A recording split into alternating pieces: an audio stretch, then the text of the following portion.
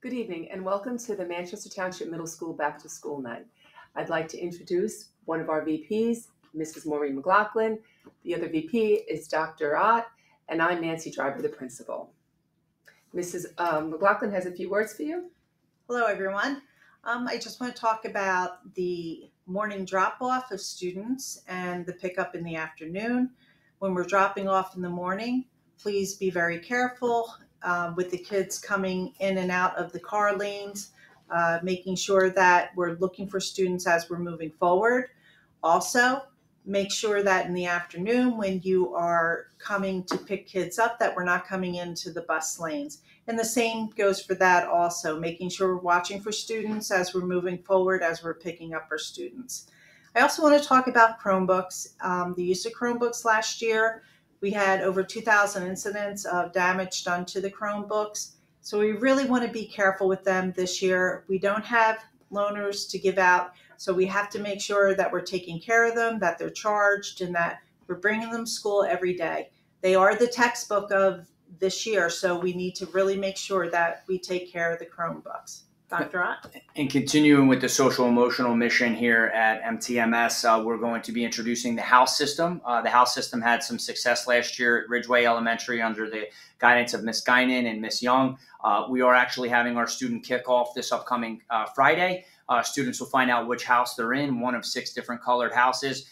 It is a positive behavior initiative that we're really trying to have a little fun with. Our staff is going to be keeping points for the kids when they do recognize positive behavior. We'll have some prizes. We'll have a Mustang Cup at the end of the year that we're going to give out.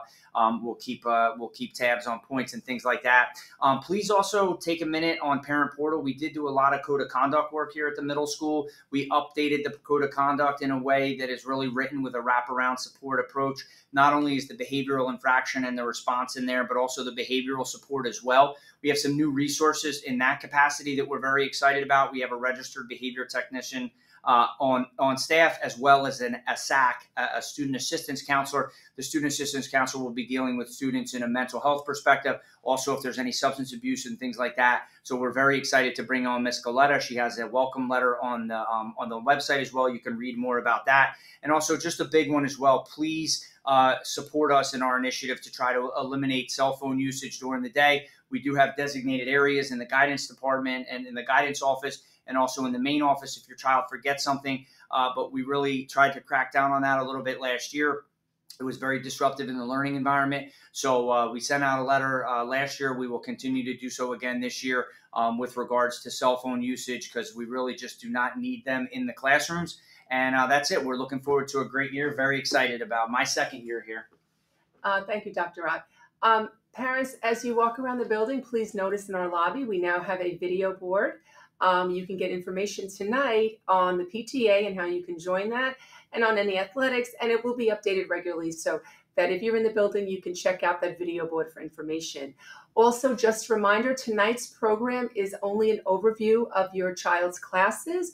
We will be having parent-teacher conferences at the end of October where you can talk to your child's teacher about your child. This evening, the 3 of us will be walking around.